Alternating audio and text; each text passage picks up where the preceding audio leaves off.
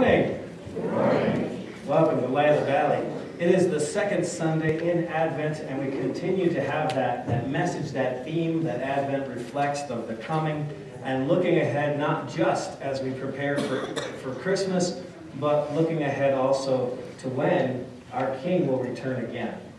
Pretty much everything you need is inside your worship folder, as per the usual. And we'll begin by singing hymn number 1 today, the Advent of our King. Hymn number 1. God bless you, worship.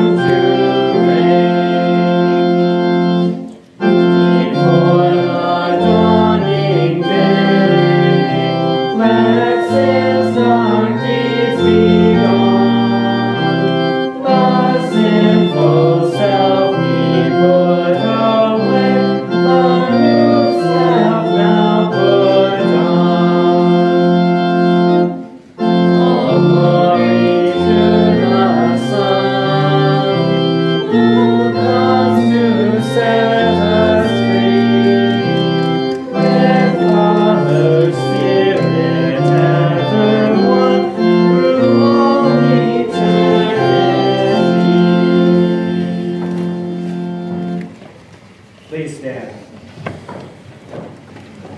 We'll continue our worship on page 3 of the bulletin. In the name of the Father, and of the Son, and of the Holy Spirit. Amen.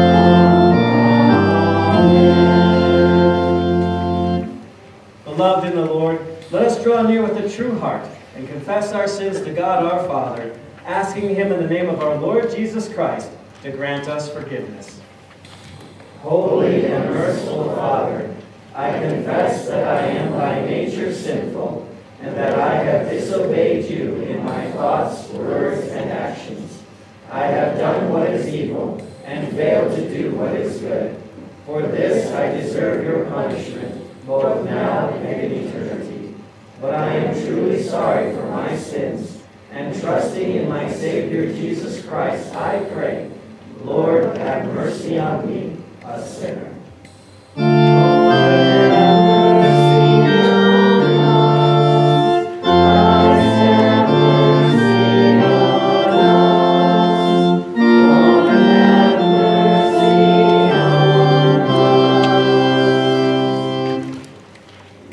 God, our Heavenly Father, has been merciful to us and has given His only Son to be the atoning sacrifice for our sins. Therefore, as a called servant of Christ and by His authority, I forgive you all your sins. In the name of the Father, and of the Son, and of the Holy Spirit.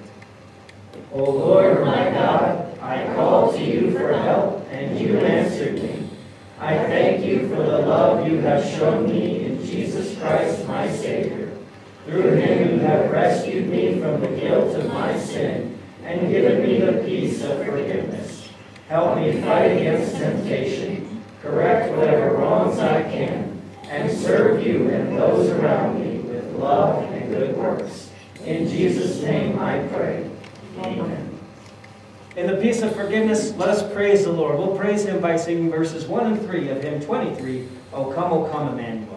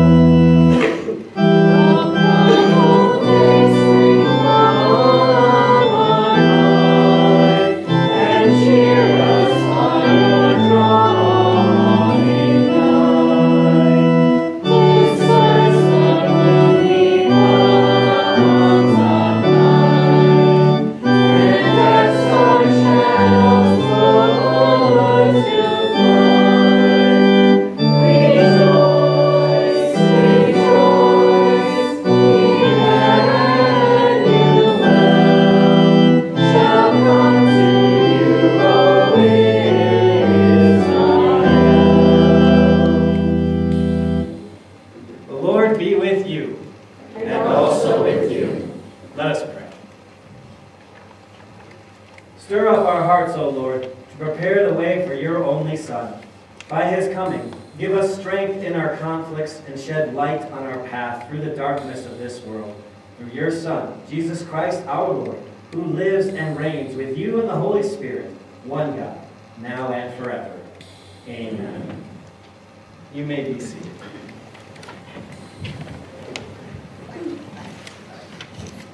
Our first reading for today comes from Isaiah chapter 11, verses 1 to 10, and these words will serve as a basis of this morning's sermon. We hear.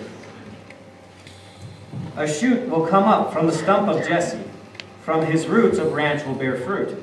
The Spirit of God will rest on him, the Spirit of wisdom and of understanding, the Spirit of counsel and of might, the Spirit of knowledge and fear of the Lord, and he will delight in the fear of the Lord. He will not judge by what he sees with his eyes, or decide what he hears with his ears, but with righteousness he will judge the needy. With justice he will give decisions for the poor of the earth. He will strike the earth with the rod of his mouth. With the breath of his lips he will slay the wicked.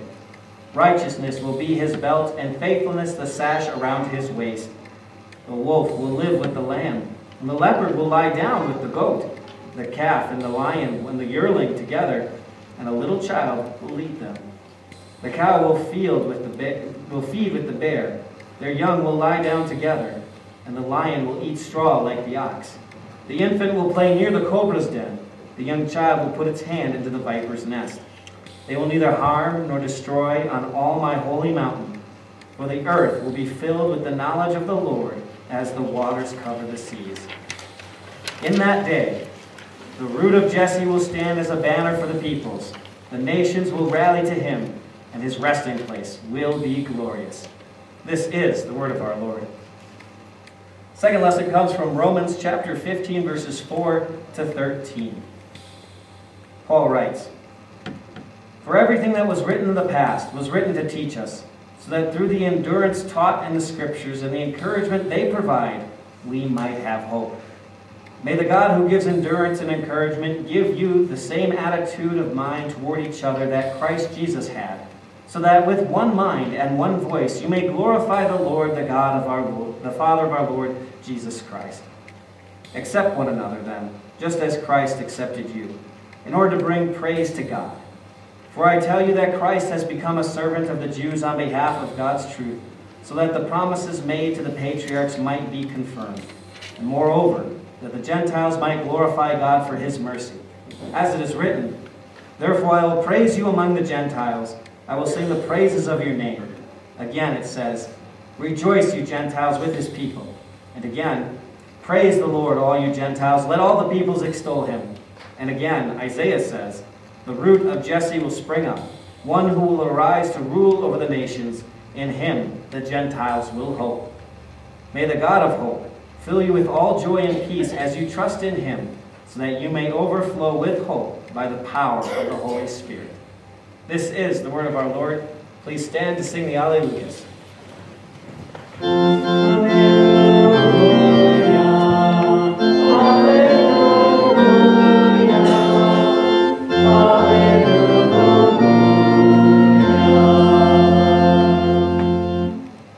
The Gospel for the second Sunday in Advent comes from Matthew chapter 3, reading verses 1 to 12. Glory be to you,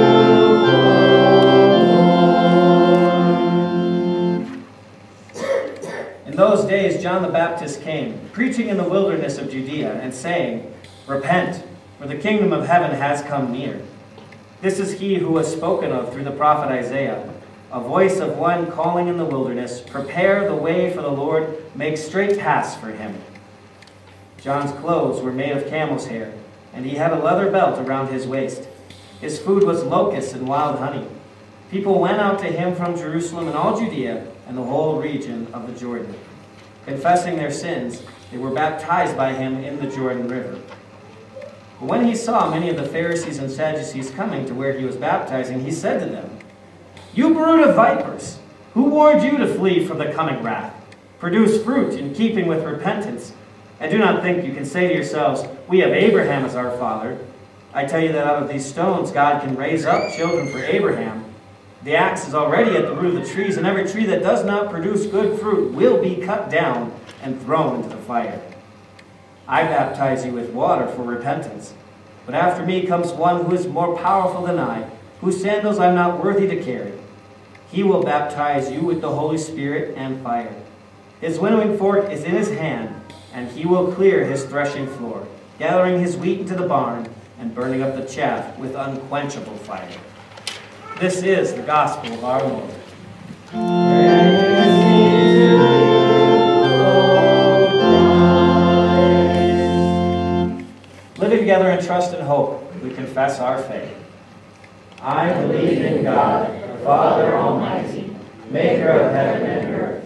I believe in Jesus Christ, his only Son, our Lord, who was conceived by the Holy Spirit, born of the Virgin Mary, suffered under Pontius Pilate, was crucified, died, and was buried. He descended into hell. The third day he rose again from the dead. He ascended into heaven, and is seated at the right hand of God the Father Almighty. From there he will come to judge the living and the dead. I believe in the Holy Spirit, the holy Christian Church, the communion of saints, the forgiveness of sins, the resurrection of the body, and the life everlasting. Amen.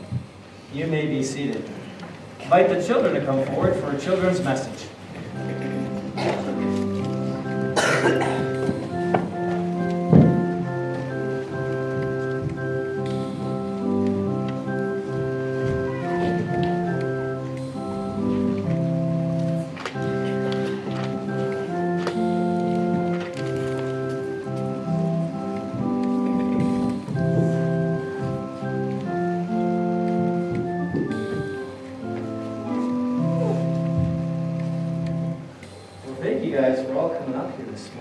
I got some pictures for you. What's this? A cut down tree. Yeah, it's a cut down tree called a stump. It's a stump. It's all cut off. So, I don't know if you guys have ever had any trees cut down, but do you think a new tree could grow from this? Yeah. You think so? How could it's completely cut off? I don't think that tree's ever going to regrow. It can regrow. It can sprout through the stump. You know, and that's an amazing thing, because what if I showed you that picture? Because, yeah, you see that little growth there?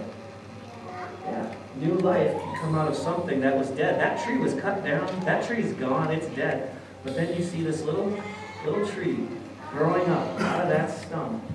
And it will become, one day, if you let it grow, it'll become a new tree, right on top of that old one. Yeah, God does make that happen. And see, this is where we're talking about. It's a good point, Colette. That was a miracle. And that's the miracle of what we're hearing about today in the Bible, and what I'm going to talk about with everybody during the sermon, is that God takes something dead, this stump. There's no way that tree was going to grow, and yet he brought life. Just like seeing that new plant, that new growth, right there. And that's what he's saying is going to happen with Jesus. It looked like Jesus was dead. And in fact, when we know Jesus' story, we know he did die on the cross. Exactly.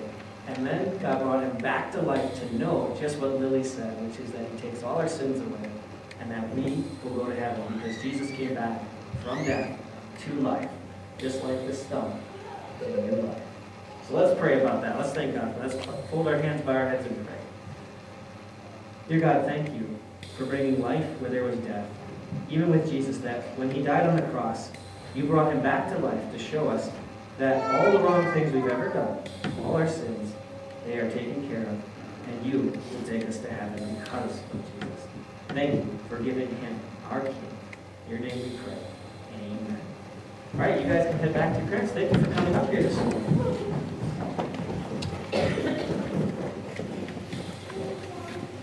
We're going to continue by singing hymn number 3, Lift Up Your Heads, You Mighty Gates, hymn number 3.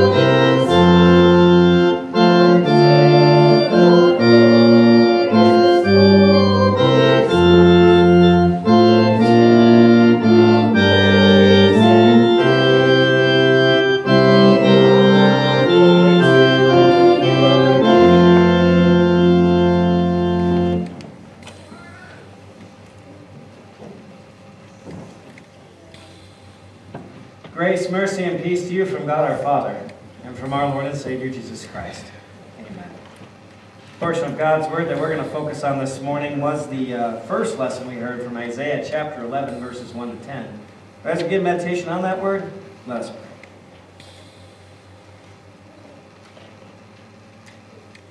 Lord, as we come and rejoice in the fact that you have already come once, lift our eyes, that we would look longingly for your coming again, that we would wait for you, put our hope and our trust only in you.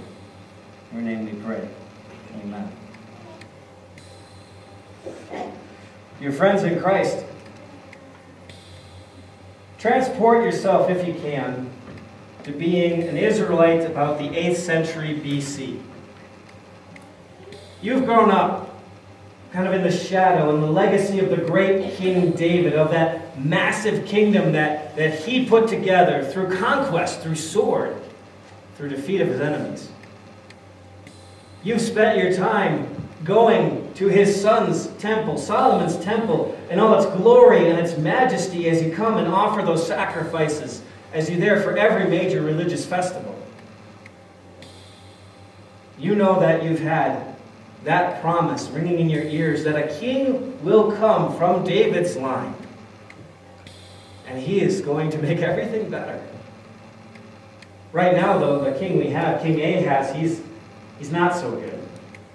He's definitely deviated away from where David had been, from where Solomon had been. King Ahaz is advocating these foreign gods, these other gods. In fact, he's done things that are despicable, things that are kind of squeamish, things that just kind of make you want to throw up. He offered one of his own sons to one of these false gods, sacrificed him. But still, I have that hope, that promise, that as long as a descendant of David sits on that throne, we have someone to rally behind. We have a ruler and a king that we can get behind because we know that there is one greater than all of these that is still coming. But sadly, with Ahaz, we're starting to notice the wear on the nation. Borders are starting to shrink. It's not as grand as it used to be.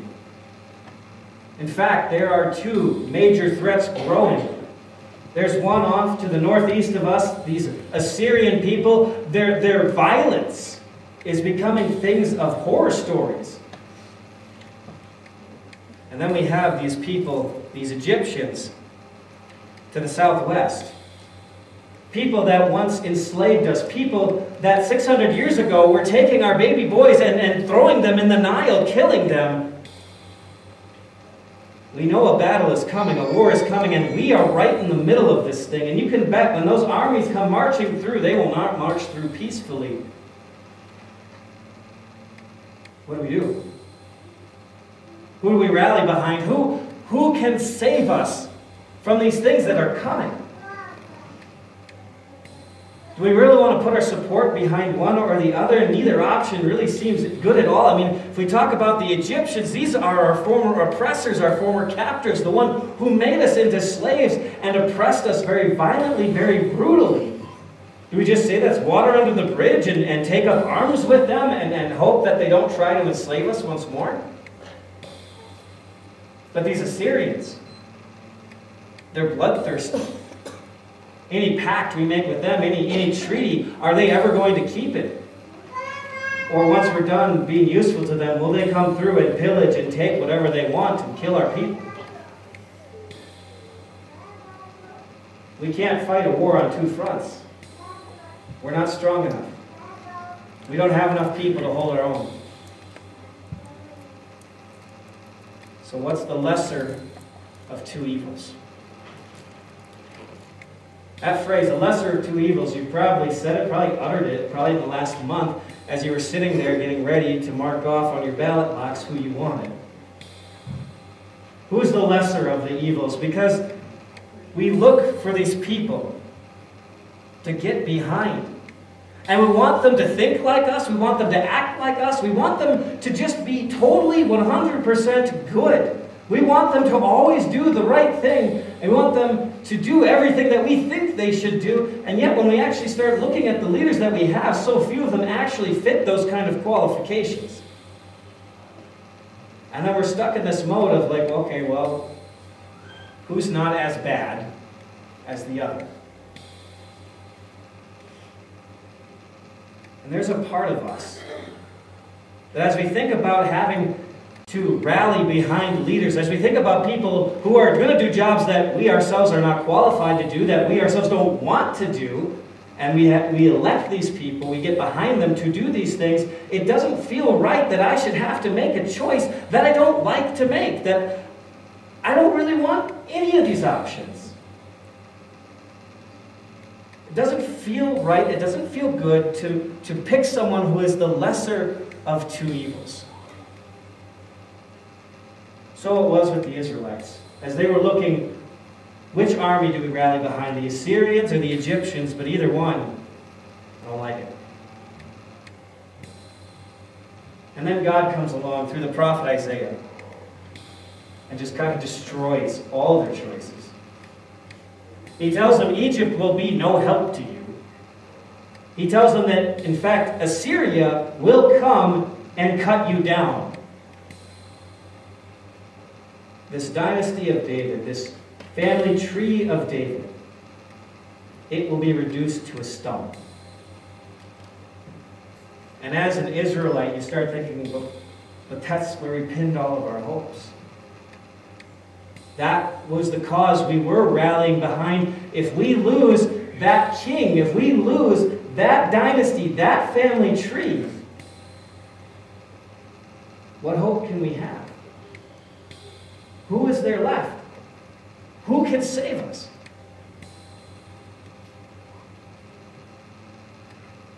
Who do you rally behind?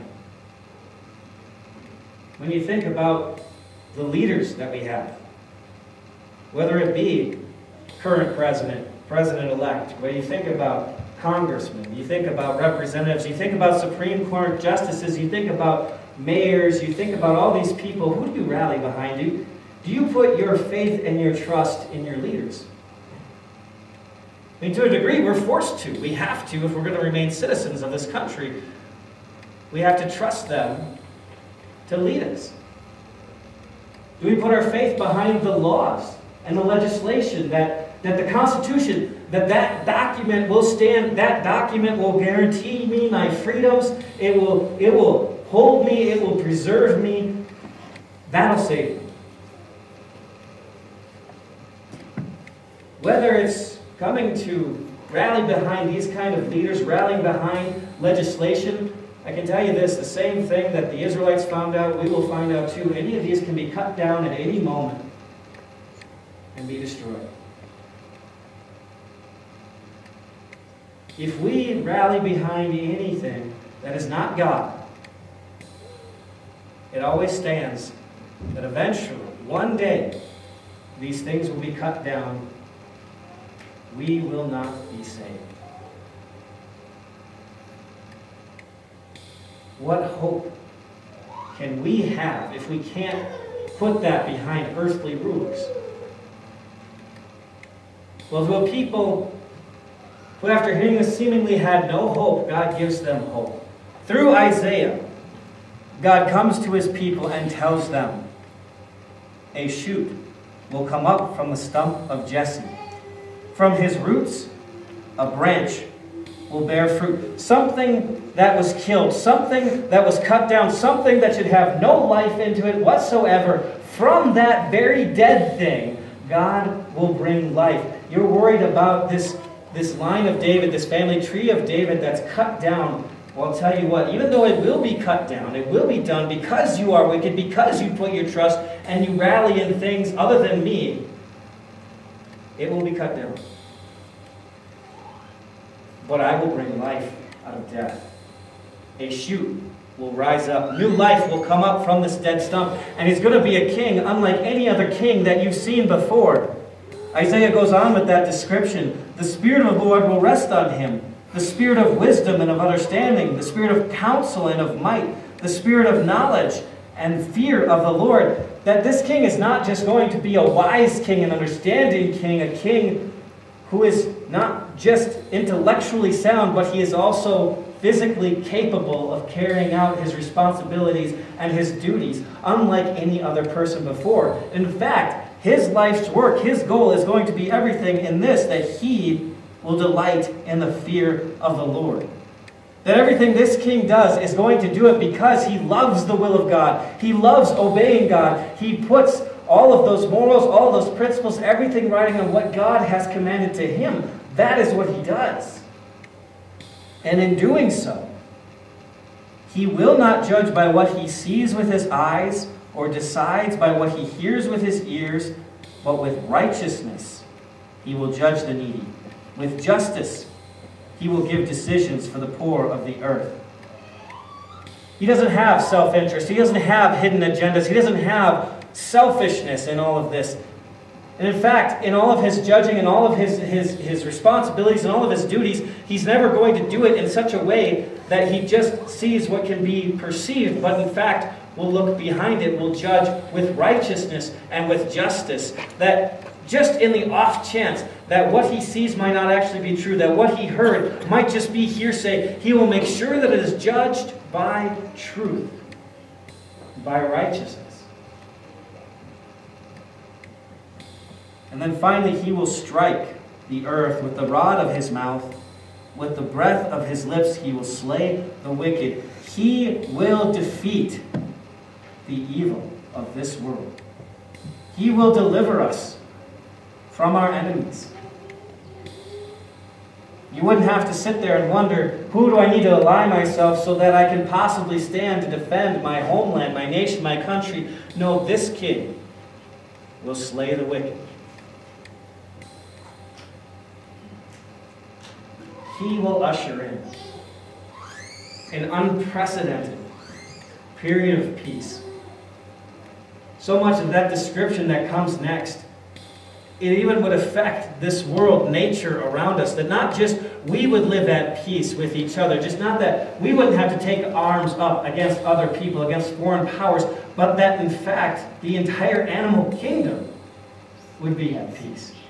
To think for a moment that if you had a viper's nest just sitting out in your front yard, you could say to your little kid, yeah, that's okay, go ahead, play with them.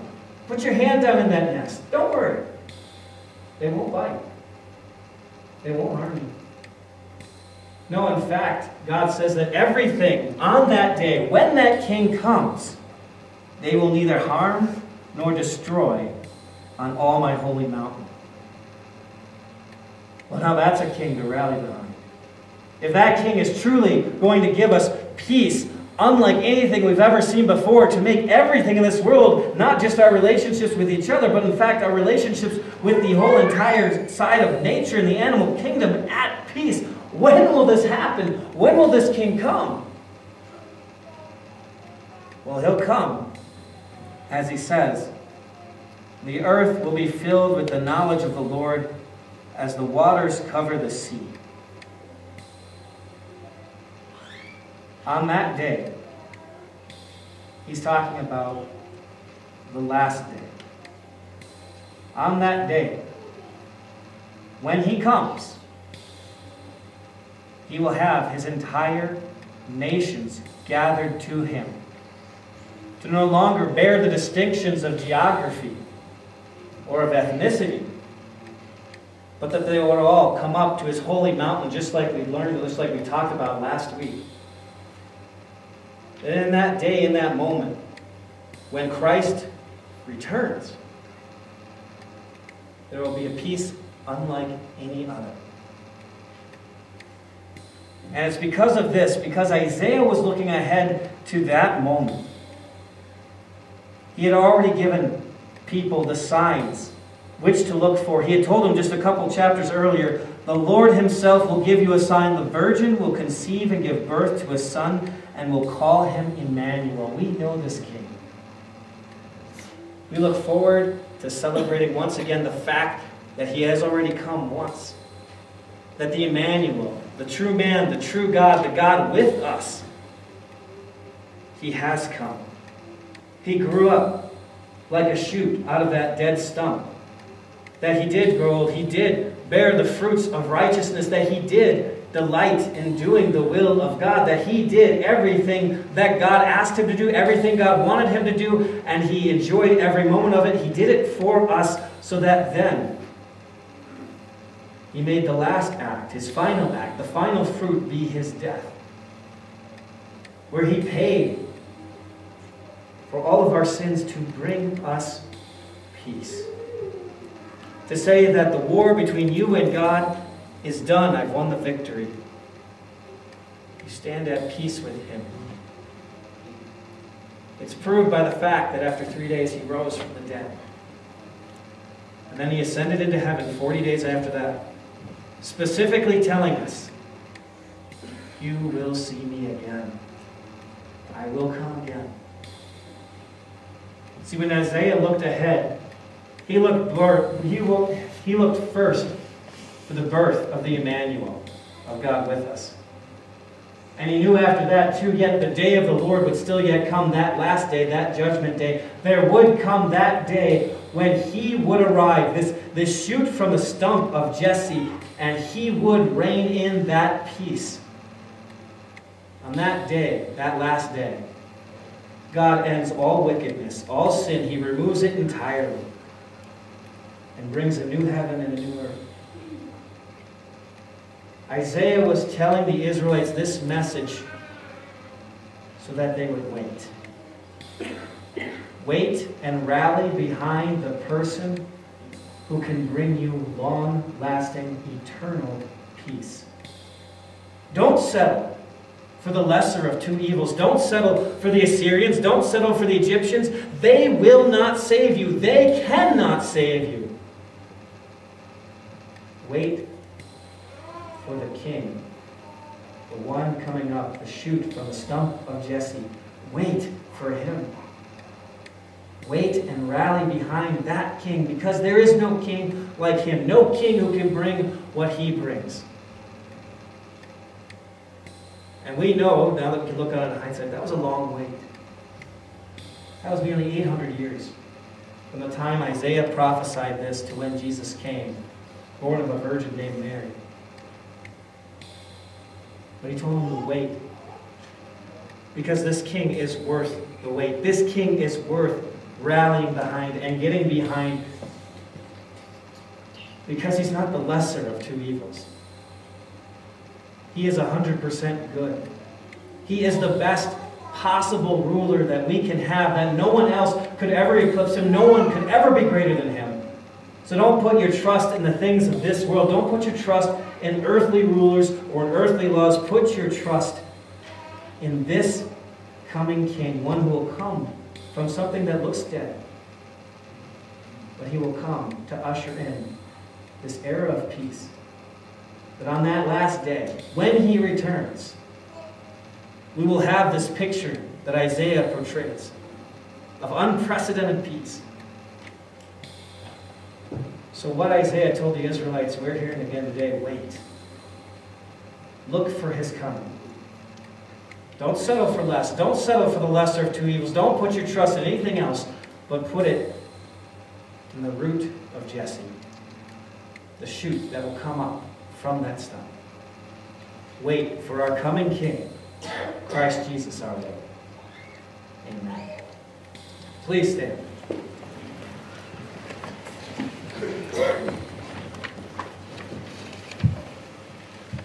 May the God of hope fill you with all joy and peace as you trust in him, so that you may overflow with the hope by the power of the Holy Spirit as you wait for the coming King.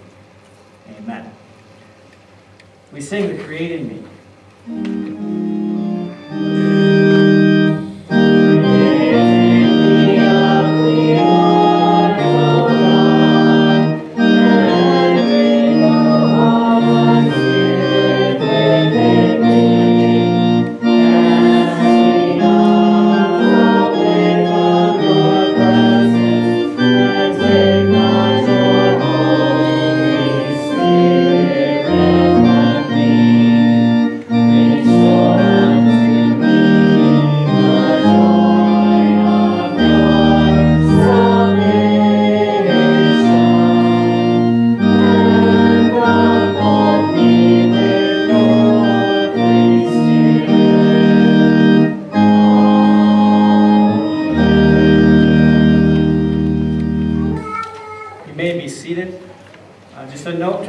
and visitors who are with us today.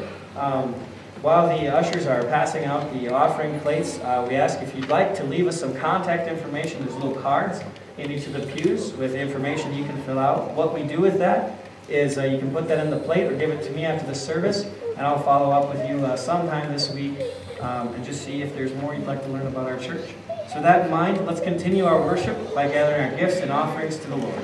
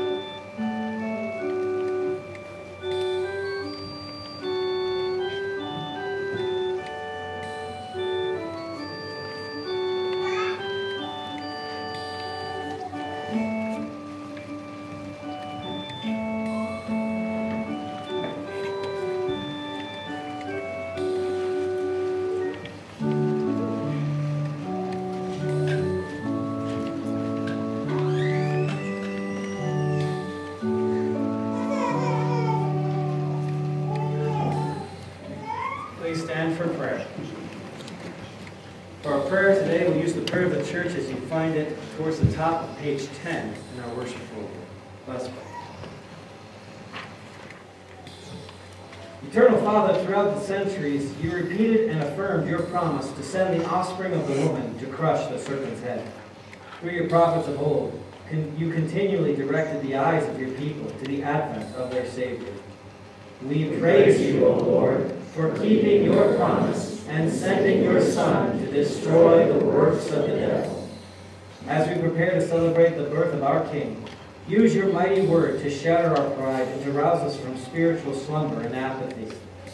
Move us to take to heart the words of John, repent, for the kingdom of heaven is near. You sent your Son to redeem us from sin.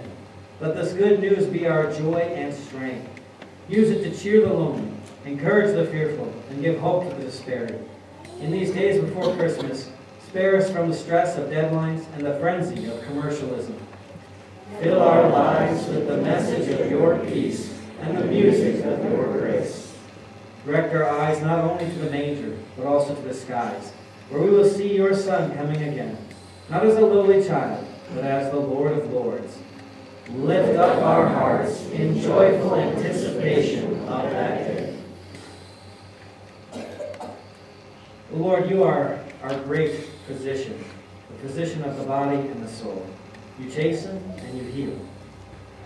We pray that you would look with mercy on your servant, Harry Short, as over this last weekend he suffered a minor stroke.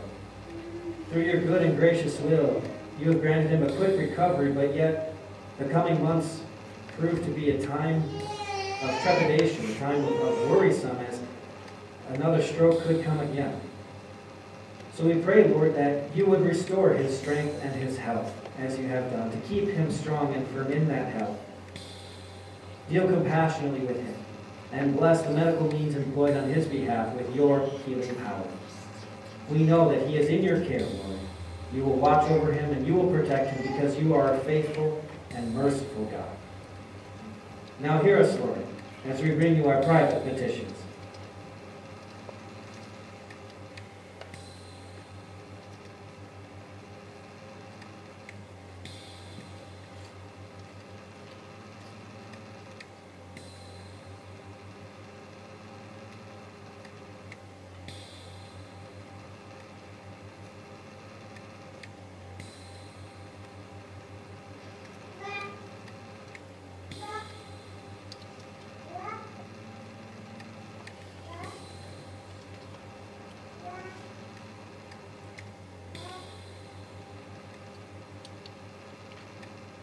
Come quickly, Lord Jesus, in your grace, in your power, and in your glory. Come, Lord Jesus. Amen. We pray the prayer that you have taught us. Our Father, who art in heaven, hallowed be thy name. Thy kingdom come, thy will be done, on earth as it is in heaven. Give us this day our daily bread, and forgive us our trespasses, as we forgive those who trespass against us. And lead us not into temptation, but deliver us from evil. For thine is the kingdom, and the power, and the glory, forever and ever. Amen. The Lord be with you. And also with you. Lift up your hearts. We lift them up unto the Lord. Let us give thanks to the Lord our God. It is good and right so to do. It is truly good and right that we should at all times and all places give you thanks, O Lord, Holy Father, Almighty and everlasting God, through Jesus Christ our Lord, whose way John the Baptist prepared when he called people to repentance and pointed to Jesus as the Lamb of God who takes away the sin of the world. Therefore, with all the saints on earth and hosts of heaven, we praise your holy name and join their glorious song.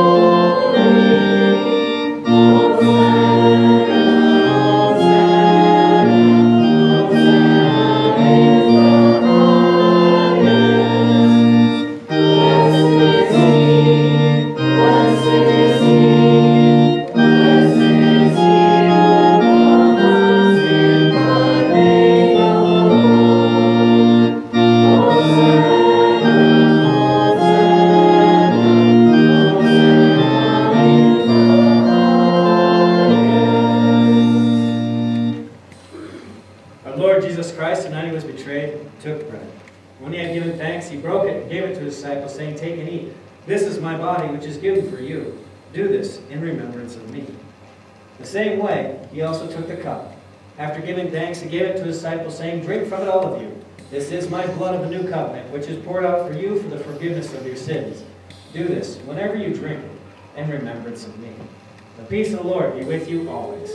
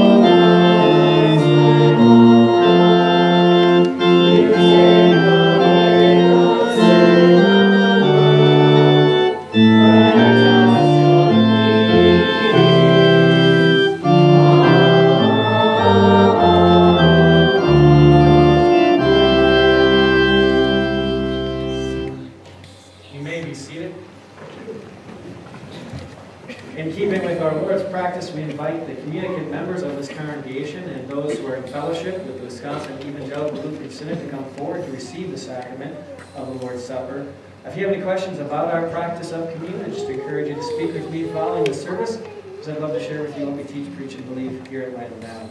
So with that, the ushers will guide you up. God bless your communion.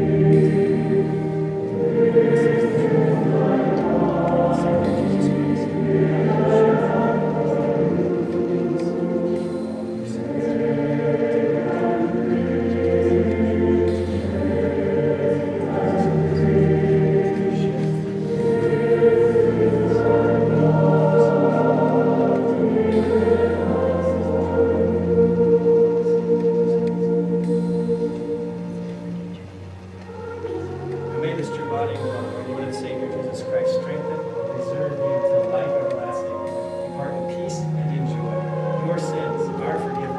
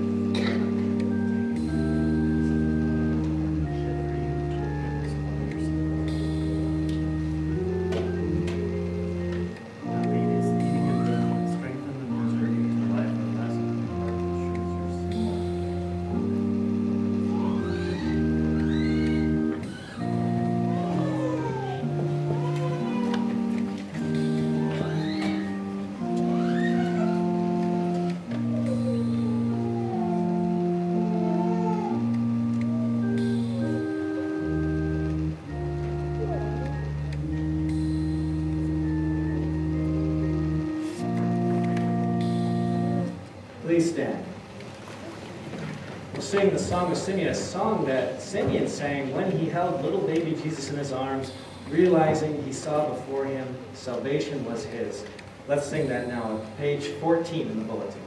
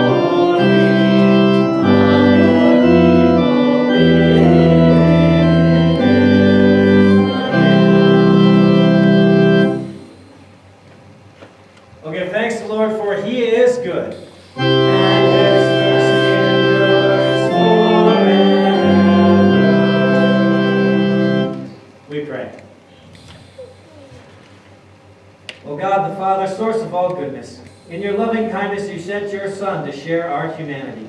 We thank you that through him you have given us pardon and peace in this sacrament.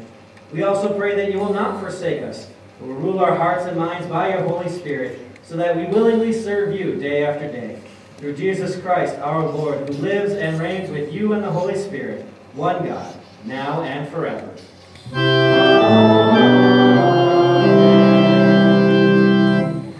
Brothers and sisters, go in peace. Live in harmony with one another and serve the Lord with gladness. The Lord bless you and keep you. The Lord make his face shine upon you and be gracious to you. The Lord look upon you with favor and give you peace.